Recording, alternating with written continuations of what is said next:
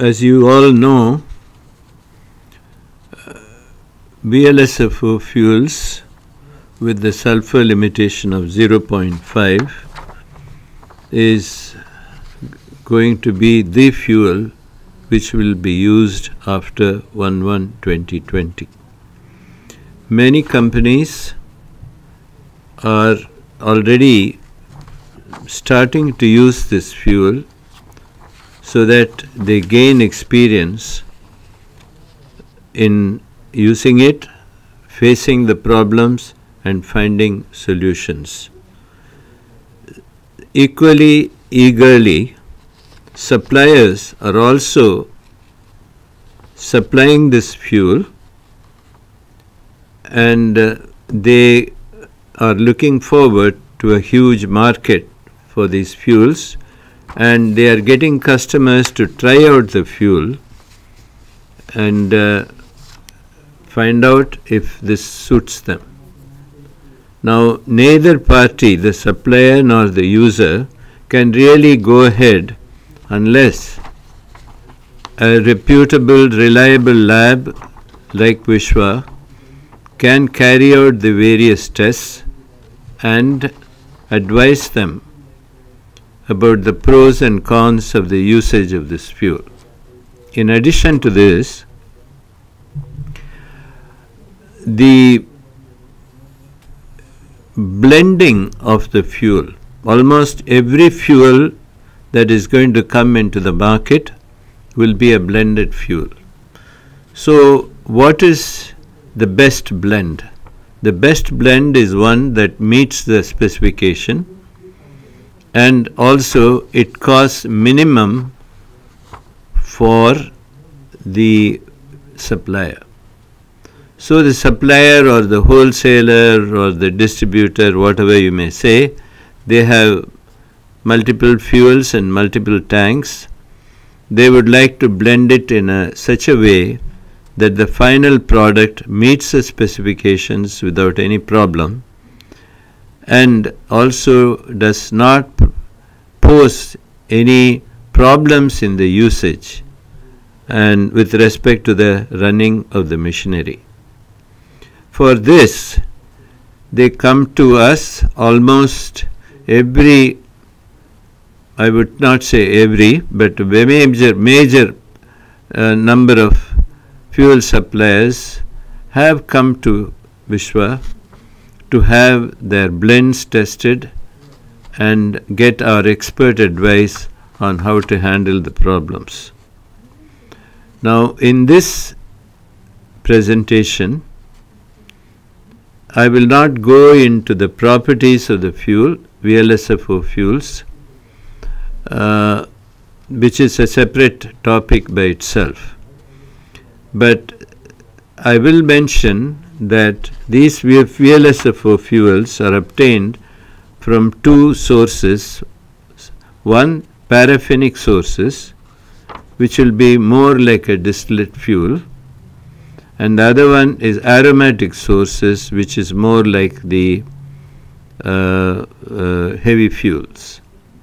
But both of them are combined and they come under the quality classification of RMB 80. Now, because there are variations, quite wide variations in the parametric values of this fuel, depending upon where it is sourced from, there are a lot of problems that are anticipated. IMO itself has published a detailed guideline on what these problems are and what could be there, and so on.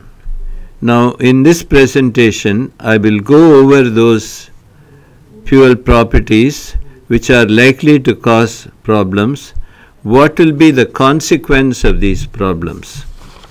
Of course, our strength, the Vishwa strength, is to find solutions which will not be covered in this talk. The stock will confine itself to fuel properties and what is wrong, what could go wrong, and what is the consequence of this going wrong.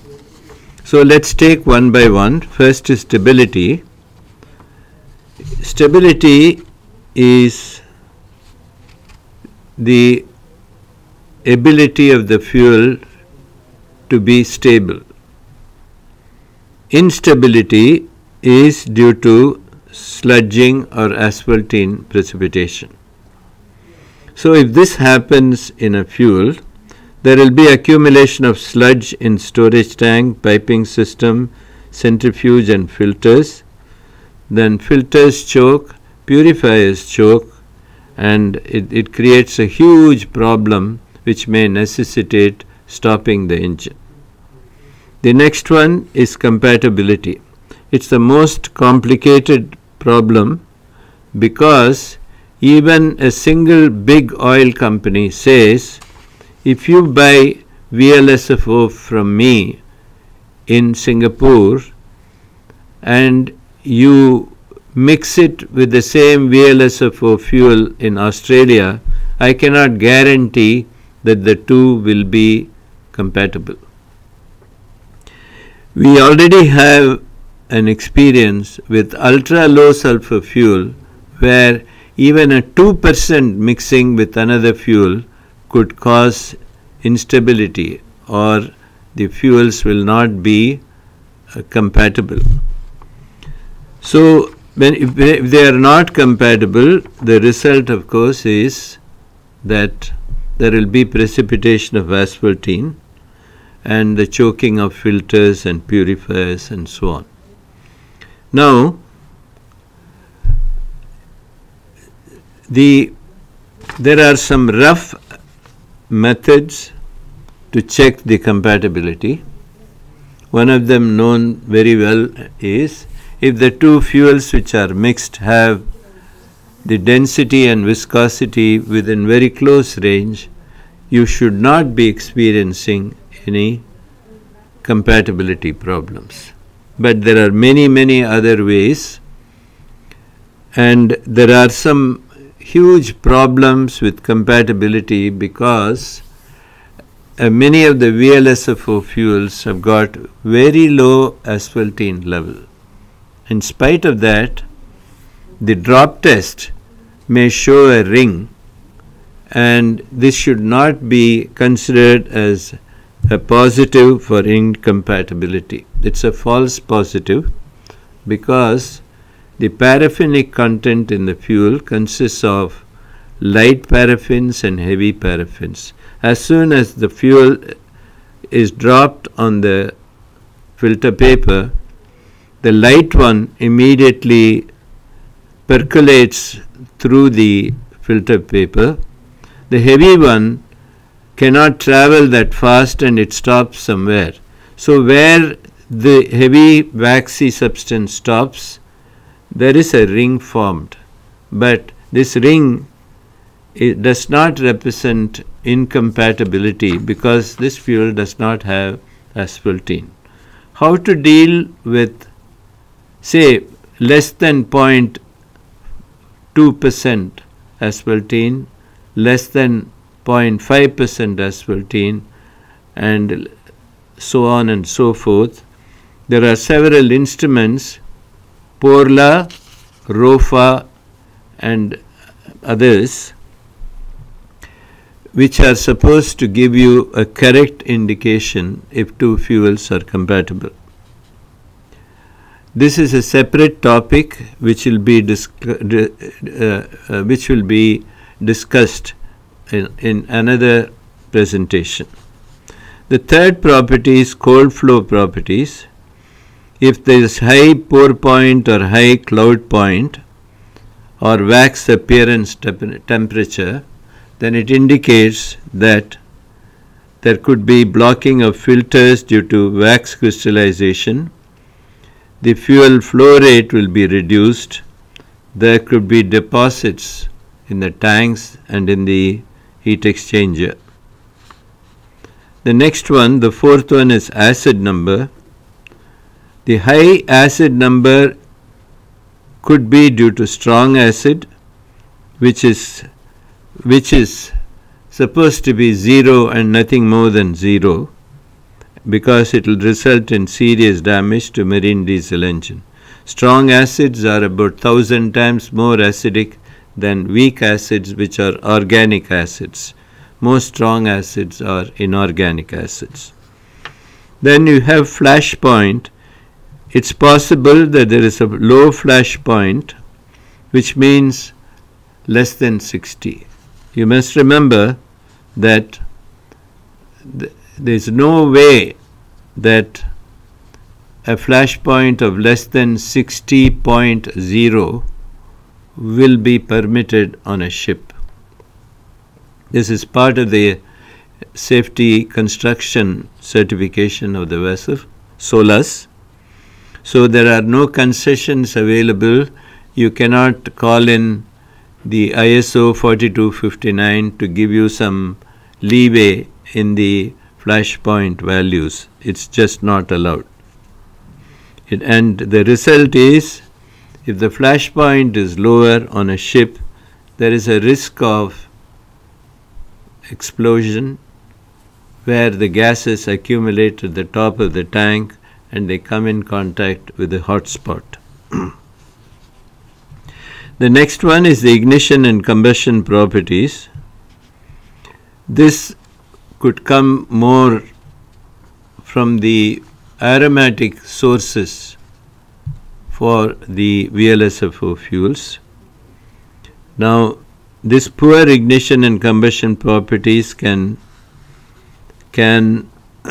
deposit soot and unburned fuel in combustion chamber, exhaust valve and turbocharger system.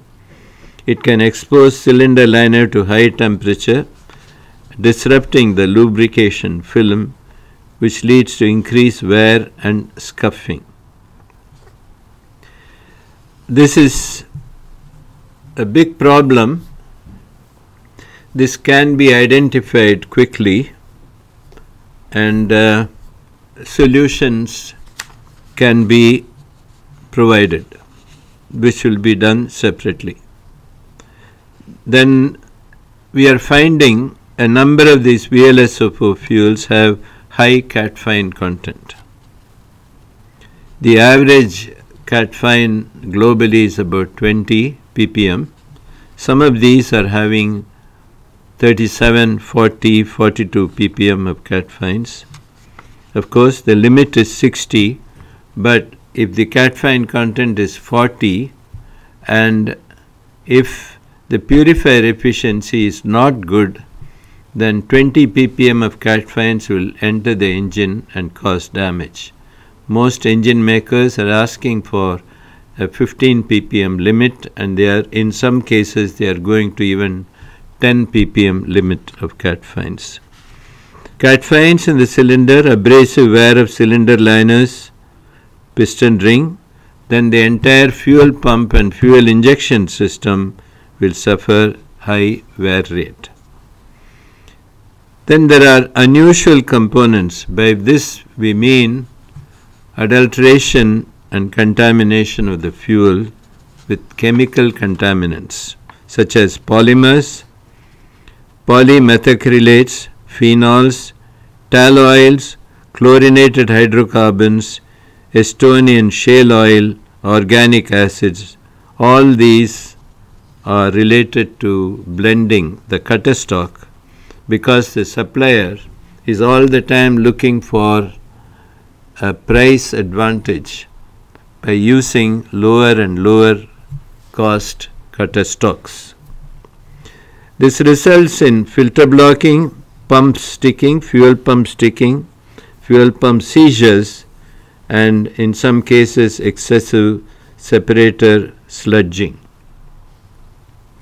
In some cases where the tall oil, which gives rise to abatic acid, is present, the fuel pump and plunger are so totally frozen and they cannot even be separated. If this happens in an engine while it is running, the engine comes to a stop and there is nothing you can do, and the ship will be starting to drift, and if it is a heavy traffic area, there is a high risk of collision. There are solutions to this which will be offered separately.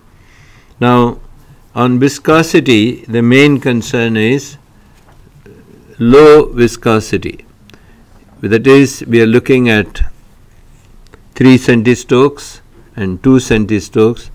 At that level, the oil film is broken down, and this results in seizure of pumps, and insufficient injection pressure results in difficulties during startup. If it is very low viscosity, in the gap between the plunger and barrel, a lot of diesel fuel or whatever fuel is used, which is of low viscosity, leaks through, and not enough fuel goes to the injectors to make the engine pick up. These are various problems you can expect from VLSFO fuels. We have only listed the problems and the effect of these problems. The solutions to these are addressed in a separate presentation. This is just to give you an idea of what you may expect when you start using VLSFO fuel on a regular basis, particularly if you are using fuel which has not been used before and you don't have a track record or information on the track record of the fuel, and sometimes you are tempted to buy them because it's being offered to you at a low price. Please be careful, and we wish you good luck in the usage of the new VLSFO fuels.